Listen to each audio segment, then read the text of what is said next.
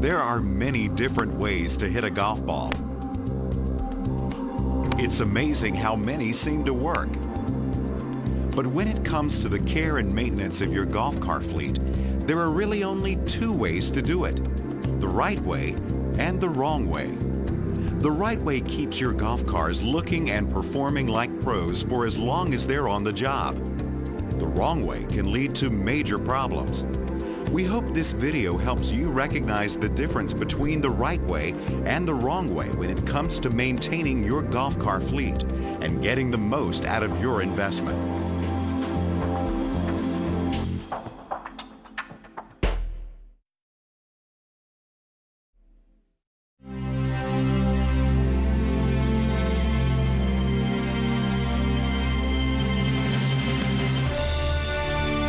The grass is cut. The pins are set. The golf car fleet is ready to go. But how about the people in charge of maintaining your golf car fleet?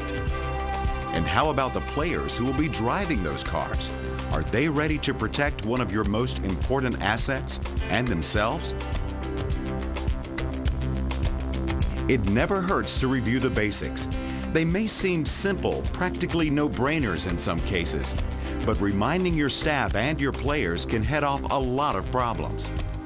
To start the vehicle, turn the key to the on position and make sure nothing is in your immediate path. Check the vehicle's direction by placing the forward reverse handle or switch in the desired position. Slowly press the brake pedal to disengage the park brake automatically. Press the accelerator pedal more to increase the car's speed. Most of what you need to know about driving or riding in a golf car is common sense stuff. Things like making sure no more than 2 people are riding in the golf car at one time, operating the vehicle only from the driver's seat, steering clear of trees and low-hanging limbs, keeping your entire body inside the vehicle to avoid injuries, and remaining seated while in a moving vehicle and keeping a grip on the handholds. Drive slowly on slopes, always going straight up and down rather than at an angle, and avoid slopes with more than a 20% incline. You should also avoid sudden stops and starts and abrupt turns, which could cause injuries and damage the vehicle. And just as you would in your automobile, reduce your speed when you encounter wet grass or rough terrain, or when you approach a turn. To stop the vehicle, release the accelerator pedal and press the brake pedal with your right foot until the golf car comes to a complete stop. After stopping the vehicle, firmly press the park brake pedal until it locks.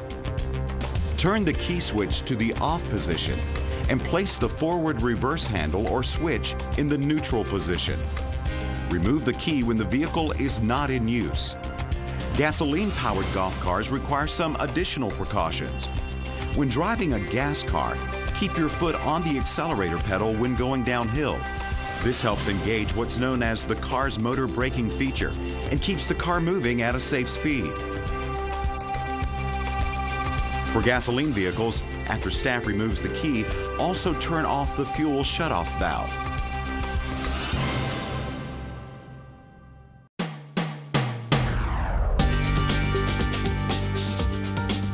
Sometimes it's necessary for staff to tow a golf car or several cars.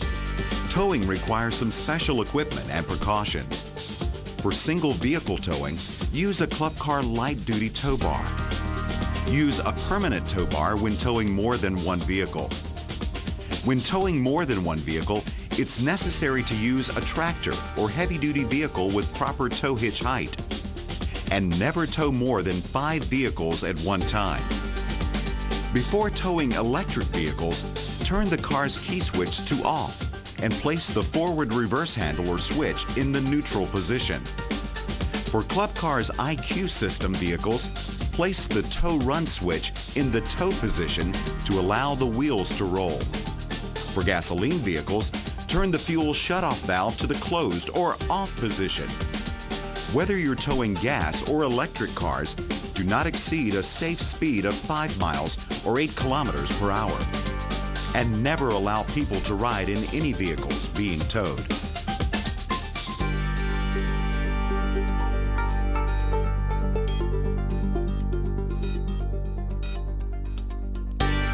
Properly charged batteries are one of the most important factors in the performance of your golf cars. By the same token, improperly charged batteries can lessen the lifespan and affect the performance of your fleet. Batteries should be fully charged before a new vehicle is first used, after vehicles have been stored, and before releasing vehicles for use each day. Even if batteries have been used for only a short time, even as little as 10 minutes, they should still be fully charged before returning to the course. But before charging, you should take several precautions. Since lead-acid batteries contain explosive gases, always keep sparks and flames away from vehicles and the service area, and never smoke while charging batteries. As we all know, battery acid can cause severe burns, so wear protective clothing like rubber gloves and safety glasses while working around batteries. And keep acid away from your skin, eyes, or clothing. Some people might not realize it, but new batteries require a break-in period. They must be discharged and recharged 20 to 50 times before they can deliver their full capabilities. In their first 2 months of operation, new batteries in Club Car's IQ system electric vehicles should be limited to 36 holes. To charge batteries, insert the charger's DC plug into the vehicle receptacle. The charger will turn on in just a few seconds. Club Car battery chargers interact with the vehicle's onboard computer. This compatibility allows the computer to record the amount of energy consumed during vehicle use. With the charger plugged in, the vehicle's control circuit is locked. This prevents the vehicle from operating and the possibility of damaging the charger. When the lockout is activated, the charger turns on, and the onboard computer begins recording the number of energy units being returned to the batteries. When the amount of energy needed to replenish the batteries is returned, the charger shuts off.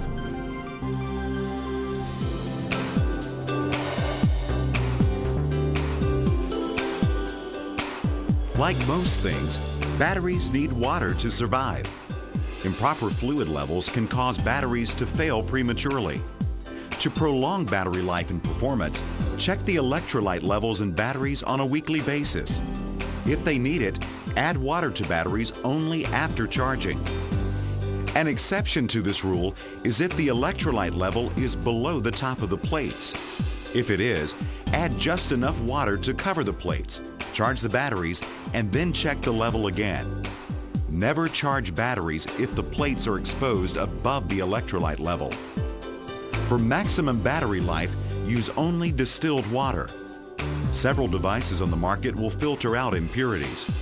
While not enough water can adversely affect battery life and performance, overfilling can be just as harmful. Club Car's single-point watering system saves time and prolongs battery life by making sure batteries get the proper amount of water. The operator simply attaches the water supply to the vehicle coupler and waits for the flow indicator to stop rotating, which means the battery is full. The operator then disconnects the coupler with a push of a button and moves to the next vehicle. It's fast, simple, and a very effective way to make sure you're watering batteries properly. Batteries should be kept clean and free of corrosion. To clean batteries, use a 1-to-1 solution of baking soda and water to wash the tops and terminals. Rinse the solution from the batteries without allowing it to enter the batteries. Then be sure the terminals are tight. Some of the same precautions and safety measures you take when fueling your automobile apply when fueling gasoline-powered golf cars. First, make sure you turn off the vehicle by moving the key switch to the off position. Wait for the engine to cool before adding gasoline to the fuel tank. To locate the fuel tank, which is on the driver's side of the vehicle, lift and remove the bottom seat cushion. Remove the fuel cap and fill the fuel tank with fresh unleaded gasoline. To allow for expansion, do not fill higher than 1 inch from the top of the fuel tank. Don't fuel near an open fire or smoke while fueling. And be careful not to spill fuel on any part of the golf cart or yourself. Replace the fuel cap and tighten securely. Replace the seat bottom. Now you're ready to go.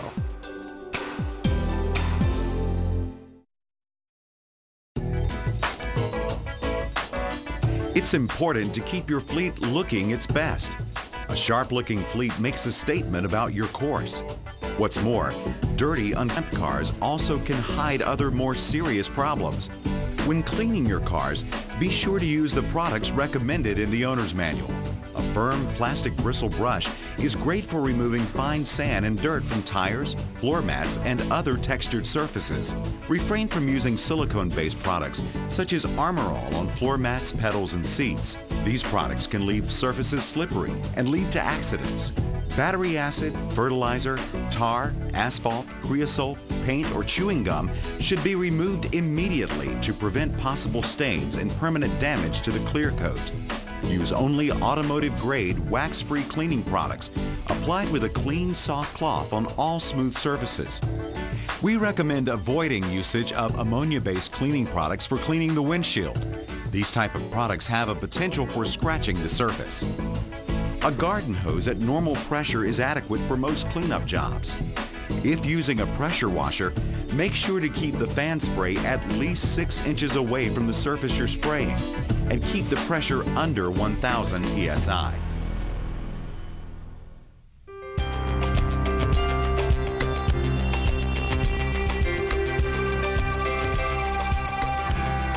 A lot of the damage that happens to golf cars doesn't happen on the course. It happens inside the storage facility, especially in storage facilities where cars are often packed into tight spaces. Too little space also discourages proper rotation of your golf cars and wastes staff time. We recommend that the parking layout inside the storage facility allows for a first in, first out single-lane directional flow of cars. This type of parking arrangement practically eliminates the need for cars to back up or turn, and also supports a proper rotational sequence. Using Club Car's communications display module is another way to promote consistent rotation of the fleet. Among other diagnostics, the CDM provides an instantaneous summary of battery use. By knowing the number of energy units that have been displaced in the car's batteries, the golf staff can stage the fleet to equalize the use each car in the fleet is getting.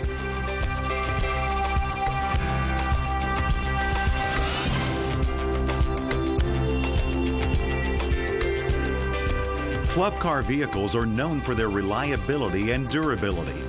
They stand up to most anything the course and golfers dish out. But that doesn't eliminate the need for regular maintenance and inspection. We recommend a daily inspection to reduce downtime and keep your fleet performing at the top of its game. Be sure that all nuts, bolts, and screws are tight. Check for proper tire pressure, wear, and damage. Make sure batteries are filled to the proper level. Check battery post. Wires should be tight and free of corrosion. Look for cracks, loose connections, and frayed wiring in the charger cord, plug, and receptacle. On gasoline vehicles, check the engine oil and fuel levels. Check for leaks in the fuel tank as well as the fuel lines, cap, pump, filters, and carburetor. This daily checklist, as well as periodic service and lubrication schedules, are also shown in your owner's manual.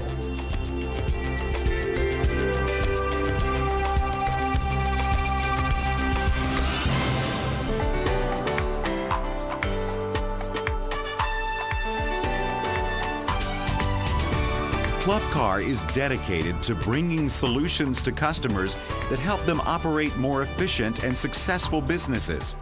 We hope you found this video helpful. Each of the subjects we've discussed in this video is covered in greater detail in the owner's manual you received with your fleet. If you don't find the information you need in the manual, we encourage you to contact your authorized Club Car dealer.